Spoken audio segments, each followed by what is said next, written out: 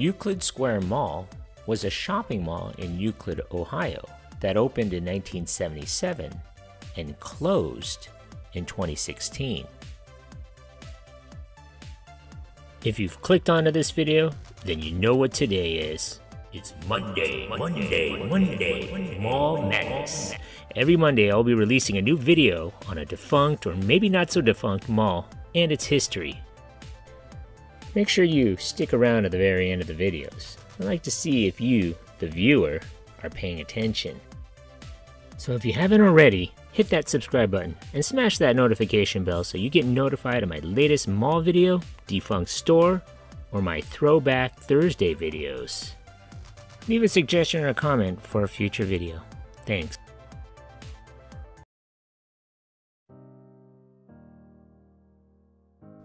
Euclid Square Mall was developed by Jacobs, Visconti and Jacobs, with planning efforts beginning in the early 1970s.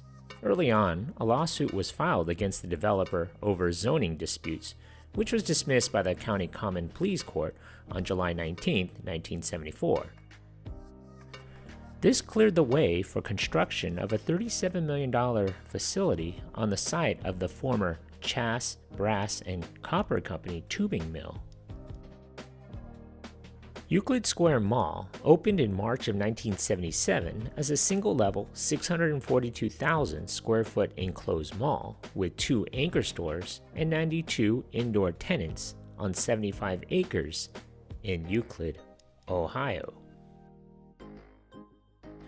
Opening at the mall was a 2-story, 177,000 square foot May Company and a 2-story Higbee's department store. There were also 5 outparcel stores outside the mall, including Dollar Bank, Red Lobster, Stop & Shop, Toys R Us, and another bank. Among the 92 tenants, you may remember Florsheim Shoes, Hickory Farms, Lerner Shoes, Stride Rite, Flower-Rama, Dr. Pet Centers, Love Cards and Gifts, Huff's Bakeries, My Fair Lady, The Gallery, Caramel Corn, Taco Bell, and CPI Photo Finish.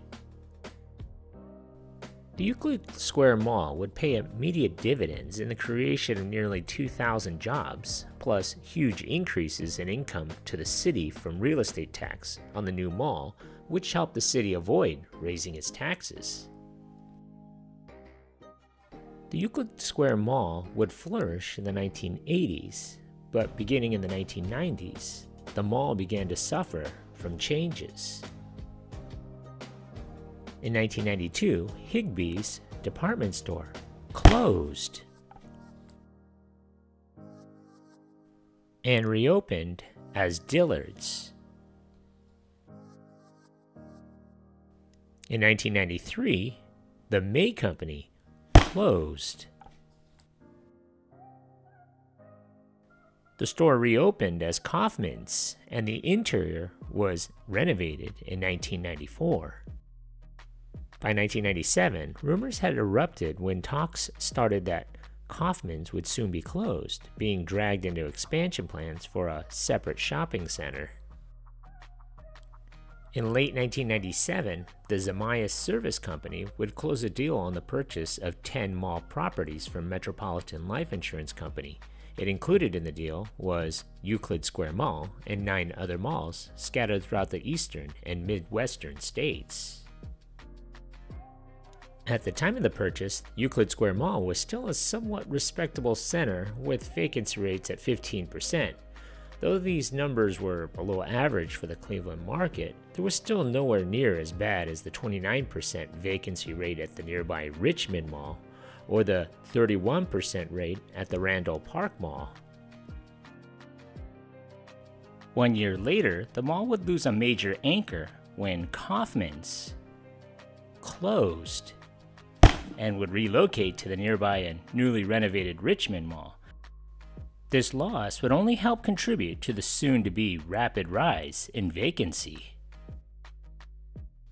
Even after losing an anchor, there still may have been a chance of turning the place around as the mall still had some signs of life, But by 1999, it had seemed that Zamias Services had given up. Shortly later in 2000, Zamias would sell the mall to North Carolina real estate investor Hayward Wichard. In just a year under Hayward Wichard's ownership, vacancy rates soared to 87%. By 2002, the mall's remaining anchor, Dillard's, converted the store to a clearance center and closed off access to the second level of the store. The last tenant at the mall, Dollar Bank, closed in 2003. Toys R Us had closed the year before. In 2004, Haywood eventually gave up the idea of ever turning a profit on the property and sold the mall at a loss to local businessman Ted Litchko. Litchko's first plan was to fill the vacant anchor store. His idea was Outlets USA. Despite the name, Outlets USA was not your typical factory outlet, but more of an upscale flea market set in a department store consisting of a gallery of vendors selling wares such as furniture, cigarette lighters, tires, and scratch-and-dent appliances.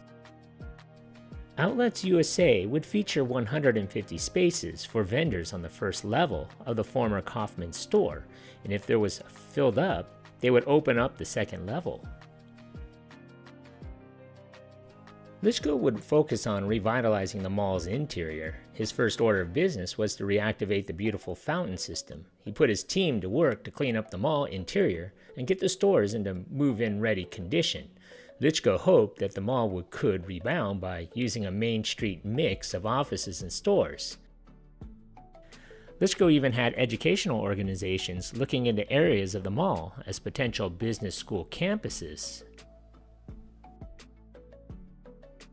Initially, Litchko's plan would pay off. Outlets USA's grand opening weekend would attract nearly 13,000 customers.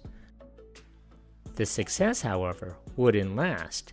Outlets USA would close just 2 years after opening, with Litchko citing that the vendors were a bad mix with the mall. And just like that, the mall was headed back on its course of failure. By 2010, tenants included Cell City, City Sweets Cafe, City Sweets Ice Cream, Digital Home Cinema, Express Cuts, Italiano's Bistro, Kim's Nails, Money Mart, Nature Science, Peddler's Exchange, Princess Cakes and Catering, Production Plus, The Doghouse, and Woodside Footwear. The shuttered inline stores began to be replaced by churches, and by 2011 there were 16 such facilities in the mall, drawing about 1,000 people for service on weekends. By July of 2013, there were 24 churches in the mall. On August 27, 2013, it was announced that Dillard's outlet would close in September because its lease was expiring. It was the last remaining store in the mall. Over security and safety concerns, the city of Euclid ordered the shopping center to close in late 2016. The mall would be condemned by the city of Euclid, and a year later, demolition would begin. In September of 2017, Amazon announced plans to build a 650,000 square foot fulfillment center on the site of the mall, employing 1,000 Amazon employees. It paid over $7 million for Euclid Square Mall and the nearby buildings. The company formally announced the fulfillment center project the morning after the land deals closed.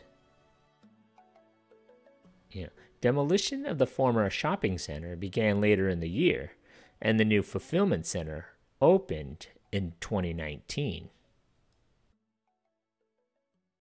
Congratulations, you made it this far into the video.